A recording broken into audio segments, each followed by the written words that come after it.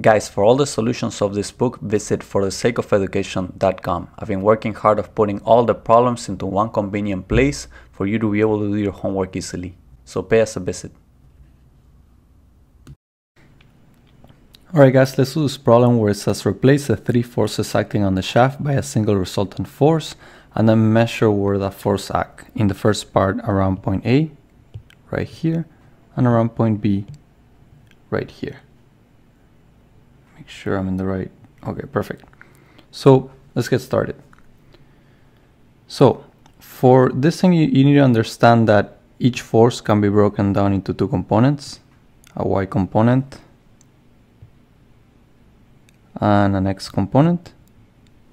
And same thing for this one, we have a y component and an x component. And you need to understand that the x components are really not generating any moment. So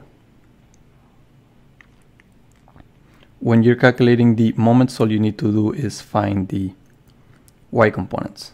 So some of the forces in the x, I'm gonna write it here, but some of the forces in the y is the only thing that we're gonna take into consideration for the moment. So in the y, we have minus 500, assuming down is negative and up is positive. Minus 500 times 3 over 5 for the y component of this force. Minus 200, because this force is going straight down, minus 260 times 12 over 13. So that gives you negative 740 pounds for some of the forces in the y. Now some of the forces in the x are minus 500, assuming that right is positive and left is negative, minus 500 times 4 over 5 for this one, plus 260, 60 times 5 over 13 for this one. Now this one is going straight down, so it has no x component. And that gives you minus 300 pounds for the x component. So that this force looks something like this, minus 300 minus 740, so the force looks something like that.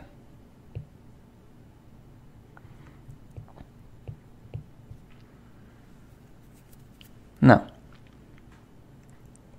we gotta find the sum of the moments about A to do the first part, assuming counterclockwise is positive, is equal to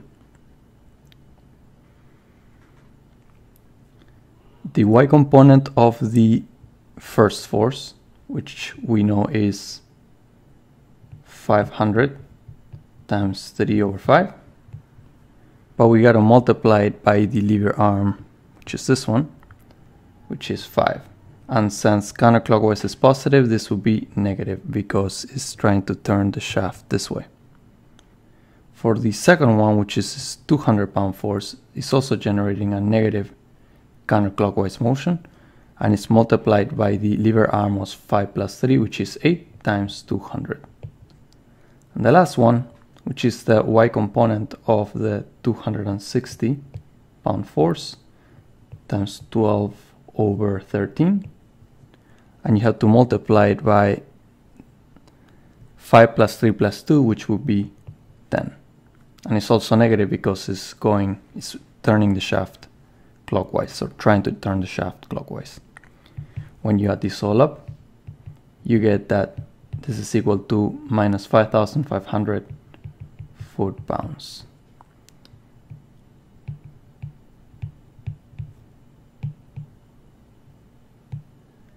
So if you had to find D, remember the only thing generating moment is the y component of the forces. So it's this, and you times d is equal to the moment. So d is equal to the sum of the moments over the force, which would be minus 5,500. Sorry, you don't really have to put the sign, over 740. This is foot-pounds and this is pounds, so the pounds cancel each other out. And for d you get 7.432. You know that the movement is negative, therefore it's clockwise, so this force is to the right of A at 7.432, which will be somewhere around there. So, final answer for the first part, which is around A. Now let's do the second part. Actually, I'm making a little mistake here, which is the force is actually going that way, which is just like this. Now let me do the second part.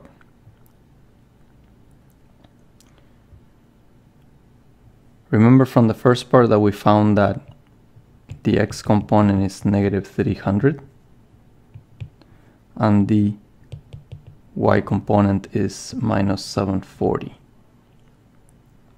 So with this information, all you gotta do is find the moments around B, which are equal to, from here, assuming counterclockwise is positive, all the moments by these three forces are counterclockwise, so they're gonna be positive.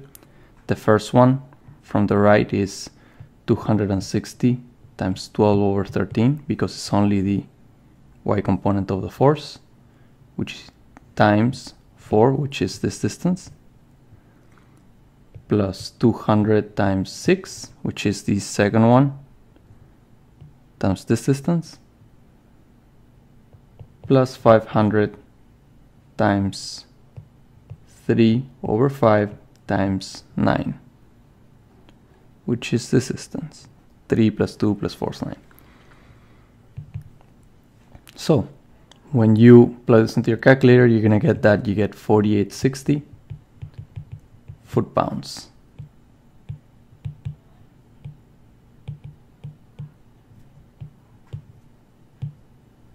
And you know that the distance d is equal to the moment over the equivalent force, but only the y component, because the x component is not generating any momentum.